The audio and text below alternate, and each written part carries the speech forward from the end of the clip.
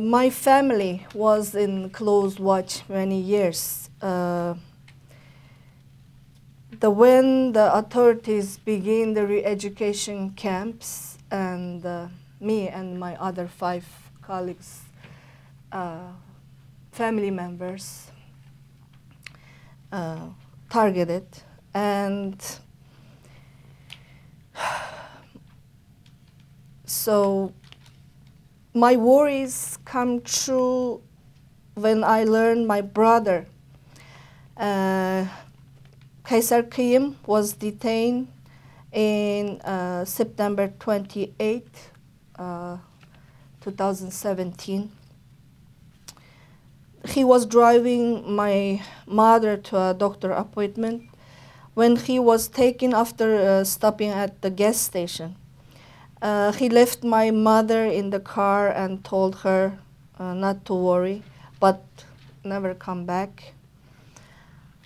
A relative had to come to get my mother, who later asked police for information.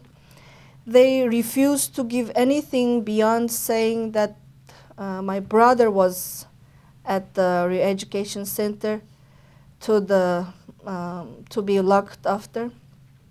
She later spoke with him by Skype at the police station. He put on a brave face and said not to worry and that he's okay, but my mother knew he was suffering. Months went on when I heard after that my parents, both in need of constant medical care, were hospitalized, but they were taken into facilities in the detention camps. Not being able to talk with my mother or father or learn how they were doing was almost too much to bear. Being almost 77,000 miles away, I feel so helpless, even more than when my poor brother was taken. I tried to contact other family, but couldn't reach them also.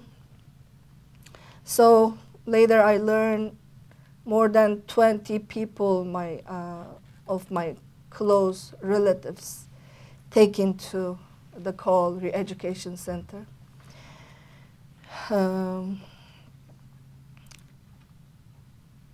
So they punished it because of my work, because of me.